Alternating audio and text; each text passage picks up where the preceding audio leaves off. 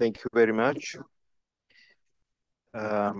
Let me first express my sorrow for that building which is on fire just now in PAFOS, for which building I have strong memories since my uncle had a restaurant at the basement. Ευχαριστώ πάρα πολύ Σοφοκλή για την πρόσκληση. Ευχαριστώ το Αμερικάνικο Πανεπιστήμιο της Βηρητού για τη διάθεση της αίθουσας στον Δήμο Πάφου. Θα ήταν ευχής έργο να είχαμε περισσότερο κόσμο. Το θέμα είναι ένα θέμα αιχμής. Θα μου επιτρέψετε να σηκωθώ να μιλήσω, διότι δεν μπορώ να κάθομαι. Και να με συμπαθάτε για το δασκαλίστικο ύφος το οποίο θα έχω. So, the chemical composition of the atmosphere. The atmosphere is not a compound, it's a mixture of gases. Είναι ένα μείγμα αερίων η ατμόσφαιρα, η γήινη ατμόσφαιρα. Και τι είναι όμως ατμόσφαιρα? What is the atmosphere? It's the gaseous envelope which surrounds Earth and travels with the Earth with all its motions. The circular motion or the planetary motion around the sun. The atmosphere is divided into several sectors according to the temperature characteristics, according to the physical or chemical characteristics, according even to the ability of the atmosphere to transfer the radio waves. The best known parts of the atmosphere is the lower part of the atmosphere, which is the heaviest one. It is the troposphere, a word from the ancient Greek literature. Tropos means keros, weather. Troposphera, the place in the atmosphere where the weather takes place. Of course, the layer above the troposphere is the stratosphere, and in between them, the tropopause, many Greek words. Let's see a division of the atmosphere according to its general characteristics, which is the temperature. We see that the lower part is the troposphere, 10 miles at the mean 12 to 13 kilometers sea level. The tropopause, where the temperature remains constant, the stratosphere, where the temperature increases, and the ionosphere. Remember the other day when we had that explosion over the sun? And that optical phenomenon which appeared also in Cyprus? That is the layer which corresponds to that optical phenomenon, the very nice optical phenomenon which we have seen earlier, the latest last week, I think from the 10th to the 11th of October. And let us see what is the depth of the atmosphere. The depth of the atmosphere is not more than 500 kilometers. 500 kilometers from sea level. And if we have taken into account the radius of the Earth, which is 6,200 kilometers, you can see how this small portion of our planet Earth is essential for our climate. The atmosphere has a tremendous mass, έχει τεράστια μάζα. And this is the reason it has a tremendous inertia, αδράνεια. Η αδράνεια της ατμόσφαιρας μας είναι εξαιρετικά μεγάλη, διότι η ατμόσφαιρα της Γης ζυγίζει πάρα πολύ. Έναν κυβικό μέτρο αέρα ζυγίζει περίπου 1 κιλό.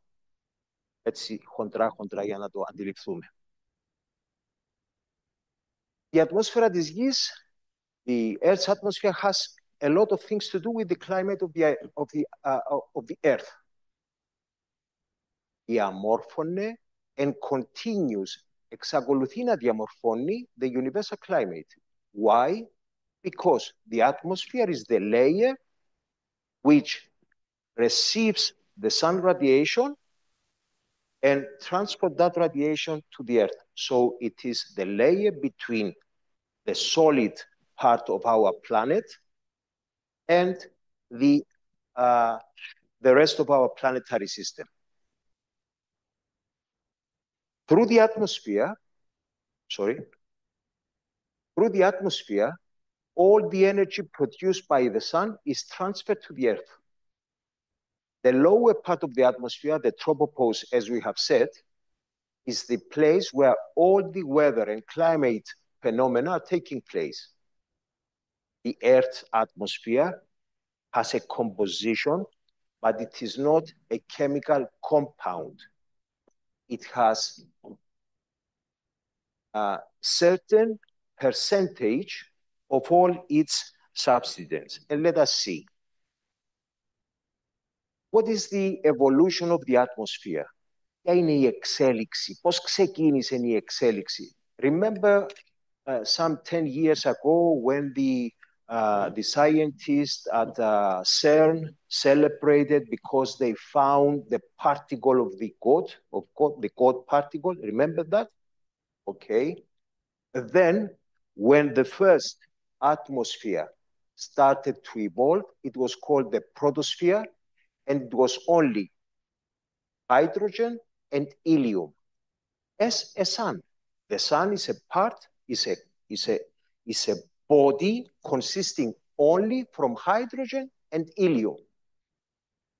After that, we have the secondary atmosphere, Precambrian εποχή, that era, which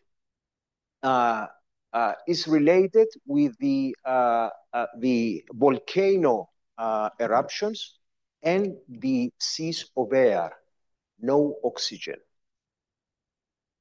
That atmosphere was constituted only from carbon dioxide, nitrogen, and small portions of vapor water and ammonia, such as also methane. Oxygen, which is vital for the evolution of all the existing on the planet, was only in very small concentrations. These elements helped the Earth to create the first plants.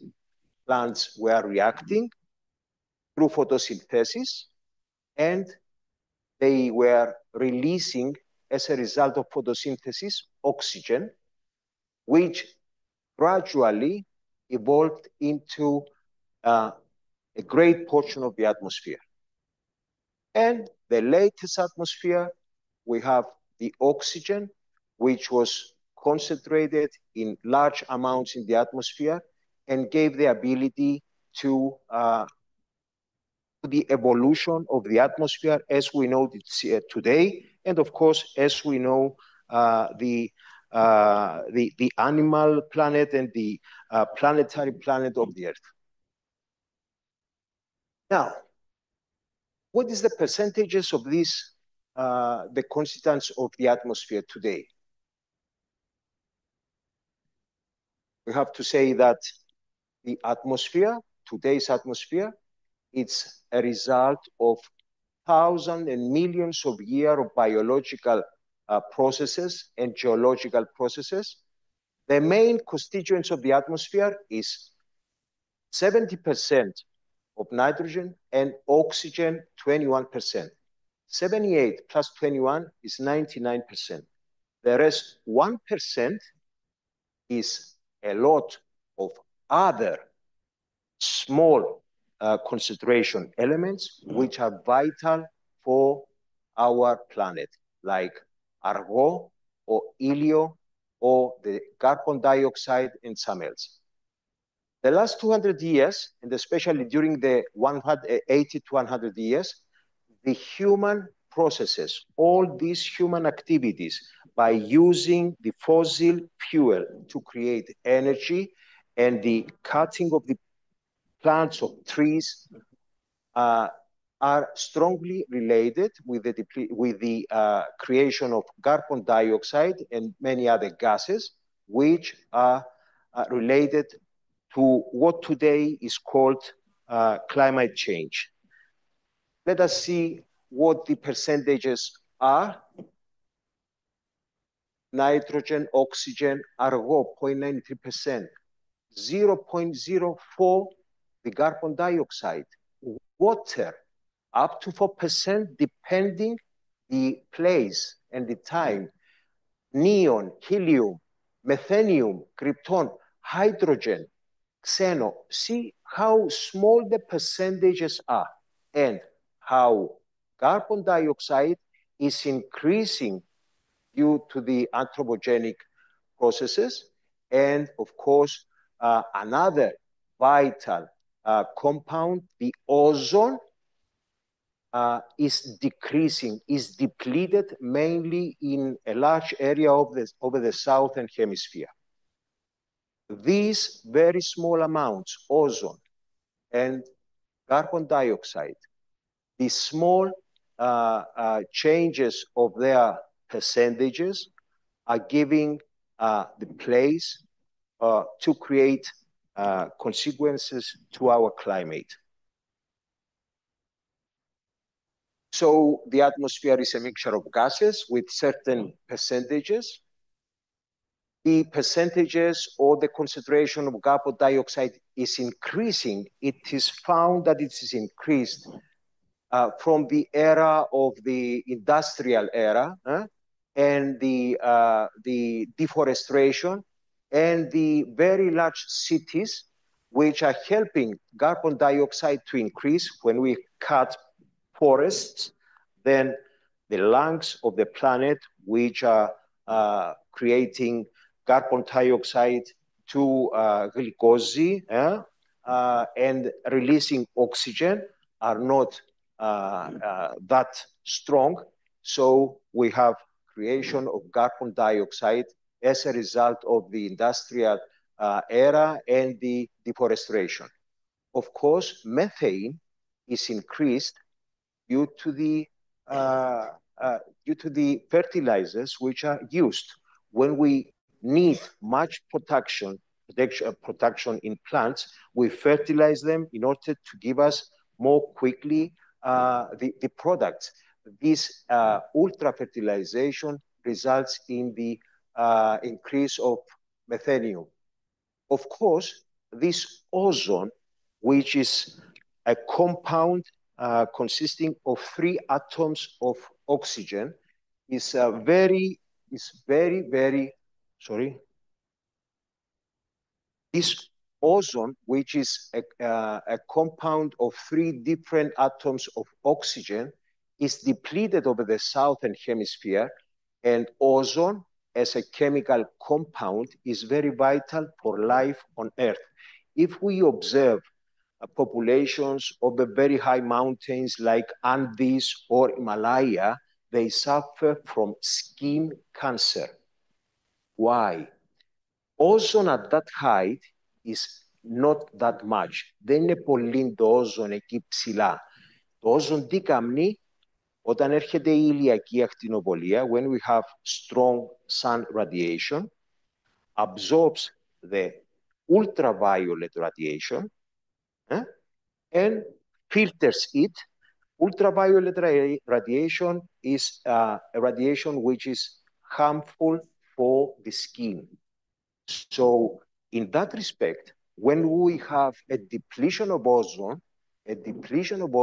over the southern hemisphere, is like saying that a lot of ultraviolet radiation is getting from the sun into the earth. And the area which is depleted is multiple times the size of Australia, of the continent of Australia. So from the above, it is found, it is proved that an alteration of the chemical synthesis of the atmosphere is observed with a result which is resulting into the increase of carbon dioxide and the depletion of ozone, which are the main 2 factors related to climate change. See what was the distribution of carbon dioxide from 1975. Carbon dioxide is essential. We have to have at the atmosphere not more than 5 parts per million, 335 parts per million, because that portion enables Earth to maintain a constant temperature at 13.5 degrees C. If no carbon dioxide existed in the atmosphere, then during nighttime, the Earth would have temperatures of -10, -20 degrees. Nitrous oxide increases always. Huh? And this is the era where the industrial era started. Methane increase.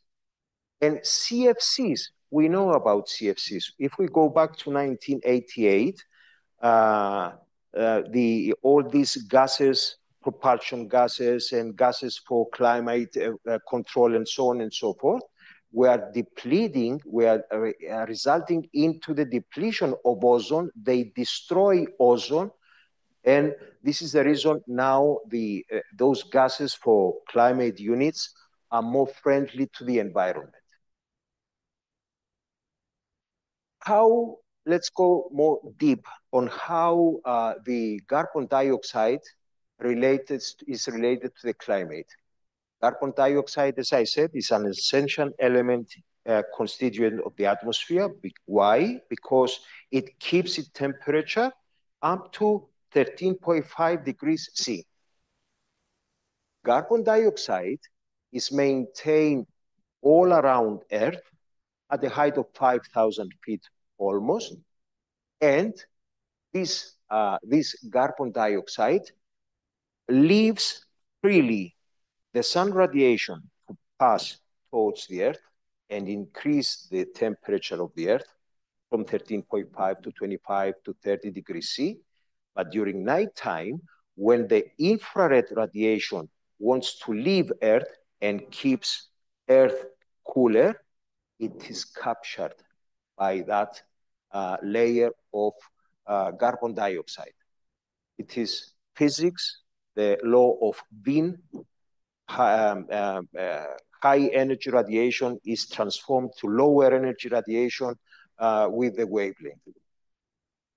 So with the increase of the portion of the carbon dioxide in the atmosphere, this results into the atmosphere keeps more infrared radiation, which means that it's warmer. Every other day is warmer than the previous day. So with the increase of the infrared radiation in the atmosphere, as a result from the increased amount of carbon dioxide, results into the increase of the mean temperature of the atmosphere. And how ozone is related? It's like the depletion of ozone over the southern part of, on the southern hemisphere, at the area of Tierra del Fuego, South Argentina, a large area, multiple times that the continent of Australia is an area which the ozone is depleted. And from that area, a lot of high energy sun radiation is getting into the atmosphere, resulting the atmosphere to be a microwave oven. This is an expression which I use. Why? Because it leaves that high energy radiation to get into the atmosphere. So with the depletion of the concentration of ozone, then we have the atmosphere is working as a microwave oven, and the increase of temperature continuously. Let us see what the climate was. Universally, the climate is measured, is standardized from the period 1961-1990, where the mean planetary temperature was 13.5. At present, 60 years after, 40 years after, 50 years after, 14.5 degrees C, which means 1 degree Celsius, at least, above the climate temperature of the era 1961-1990. We have now 14.5. It was 13.5. In how many years? 70 years. Imagine that body of the atmosphere weighing billions of tons to gain a 1 degree of temperature increase. It is also said that 2023, the universal mean temperature was 14.98, only in 2023. Was the highest ever recorded since 1850, where we have the first measurements. And according to geological data, this temperature was the highest mean temperature of the recent 100,000 years. So temperature is on a rise. Until today, 15 consecutive months. So if we go 15 months before today, the mean planetary temperature was recorded as a record. So it seems that 2024 will close as a year even warmer than the warmest year, which was 2023. Graphics. Why graphics? Because a lot of words are given through a graphic. These gray lines are the temperatures before 1940. Much lower temperature than 2023, the red line. The red line. And look how the 2024, the black line started. Much higher temperatures. And let us see what is Europe looking today. If we see the temperatures from the era of the first recording of temperatures, these upside downs from 1850 till our days, steady, steady, steady, but from 1960 on the rise. And another graphic having the same meaning. These are records from the WMO, the World Meteorological Organization. And what is the mean temperature over our area? The M area, East Mediterranean, Middle East.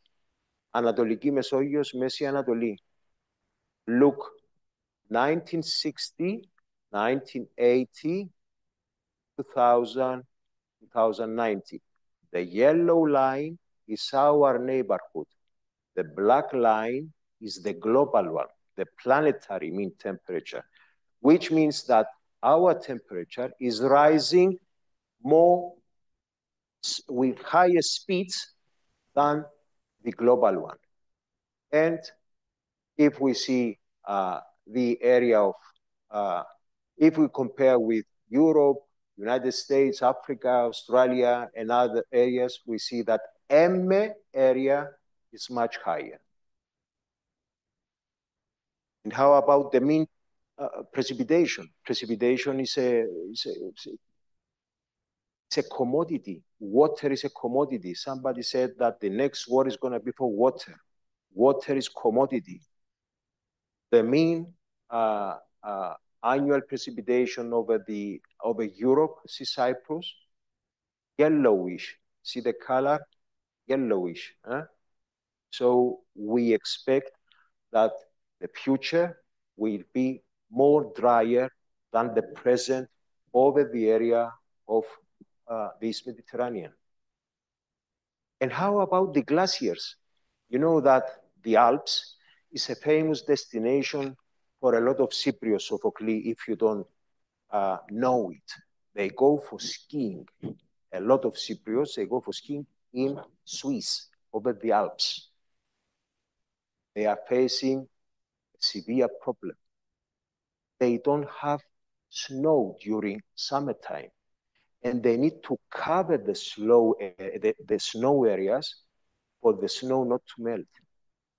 They are losing money from people who would like to go and snow during summertime. And look what the graphic says. Over the Alps, the blue line. Look, the accumulated snow decreases, decreases, decreases, and the areas now are much lower, 30%, this is the scale, if compared to 1960. The global ones, the dotted lines, this blue dotted line shows that the result, climate change, is a problem for worldwide glaciers. And how about mean sea level? All that water from the melting of the ice shells of Earth is going to go to the lower places. What is the lower place on Earth? It is the sea. So if we see this scale here, and if we see our area, the color corresponds to that area there. So millimeters per year, the rise of mean sea level, we are going to face 3.5 to 4.5 millimeters sea rise due to the melt of the ice caps. There are areas who are going to have problems. Larnaca is at sea level. Limassol is at sea level. If we take into account the blowing wind from the sea breezes, means that a lot of infrastructure will be not useful. Huh? So we have the main airport of Cyprus at Larnaca is at sea level, 0.7 meters, 70 centimeters above sea level. When you travel on the runway, you see next and right and left, you see the salt lakes. So we are at sea level. What is going to happen in 20, 30 years? It's going to be abandoned. Let us see over the area of Mediterranean. These areas are areas which are going to be under the level of the water, not above, under the level of the water. The rise of mean sea level by 0.7 meters until the end of the present century, according to the Intergovernmental Panel of Climate Change. It is going to affect us. We are now talking about climate refugees. Are we going to have climate refugees in Cyprus? And Agios Neophytos is going to be an area which everybody will like to go and live because it's higher above sea level. And how about Sahara?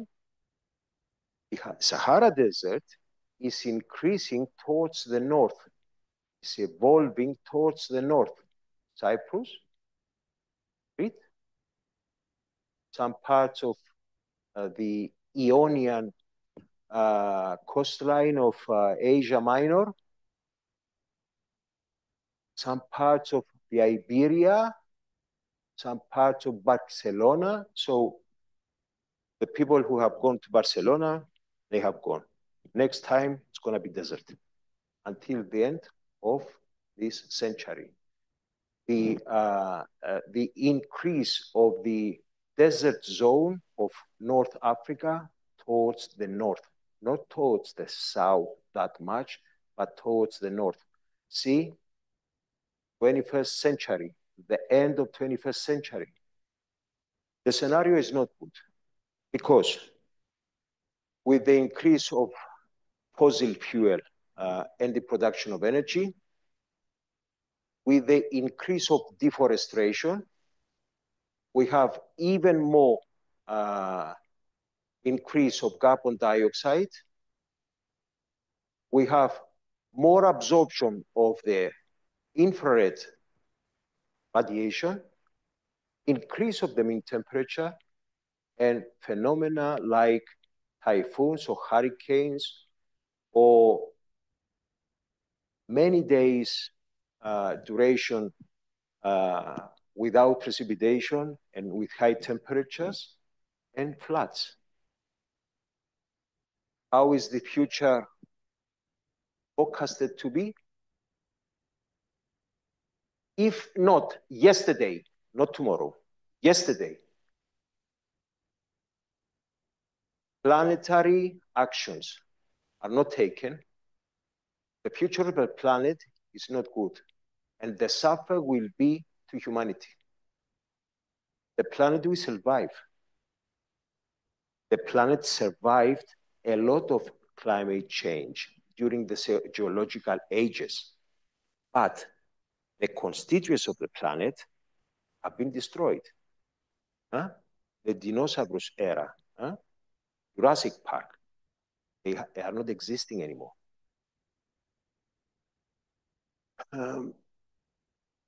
Unfortunately, and unluckily, the climate change and the resulted crisis is we react to this crisis as being a political, economical problem, having only to do with the planetary development. It is a matter of life of humanity. The targets which European Union is setting for not relation of the production of energy from the fossil sources are moved to the future. They are not taken into account now. Let's do it on the 25. Let's do it 26, 27. We have also to say that it must be said and mentioned that for a portion of the population of the planet, the climate change is not true.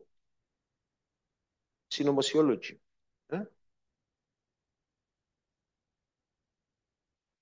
What do we have to do? There are no prescriptions which can be taken from the shelf, off the shelf, easily implemented. The sure is that if the human inertia persists, then we have catastrophe of the planet. The planet will survive. The humans are not going to, or it will be very difficult for humanity. Has to be set foundation for the change of the ecumenical model of development. Development must be faced totally different. And I say that ecology, not politically speaking, ecologia. Do I need this? If I don't need this, don't buy it. Do I need a new shirt? If I don't need it, don't buy it. Or if I don't want it, give it to somebody else. The ecology is a great science which has to do with everything on our planet. Of course, the renewables, the cycle economy, the environmental conscience, the self-conscience, η ενσυναίσθηση. Η ενσυναίσθηση. Πόση ενέργεια καίγεται αυτή τη στιγμή εδώ? Φώτα, μικρόφωνα, κλιματισμός. Πόση ενέργεια καίγεται αυτή τη στιγμή? Τι επαράχθηκε? Πάμε να αγοράσουμε ένα. We go and buy a ticket from an airliner to go to Athens and said, so many carbon dioxide, so much carbon dioxide is released in the atmosphere. Notice that only. Can we use our legs for walking? Can we use our mind and not always the telephone? Can we μπορούμε να απεξαρτητοποιηθούμε από διάφορα πράγματα στο τέλος της ημέρας.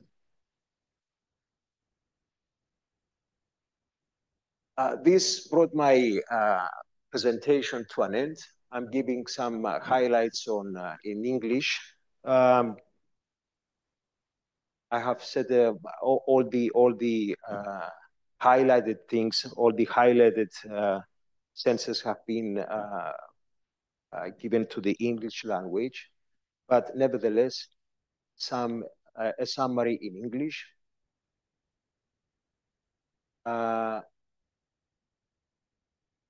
We have to worry about our planet. And if we start doing something today on a planetary level, we are not going to find a good path. We are going to find a good path after 50 years, the best scenario. After 80 or more years, the worst scenario.